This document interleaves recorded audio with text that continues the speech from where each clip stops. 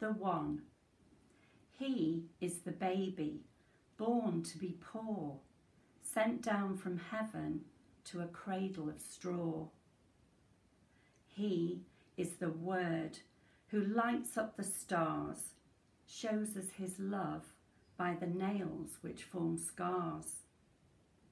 He is the shepherd who cares for his sheep. He watches each one without slumber or sleep. He is the healer, touching leper and lame, calling to sinners and knows them by name.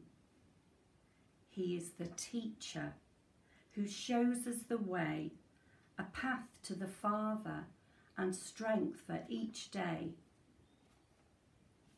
He is the friend who brings calm to each storm and light in the darkness and saves us from harm. He is the Saviour, nailed to a cross, blood, pain and agony paid for the lost. He is the Lord, now shining in glory, who will come again and finish the story.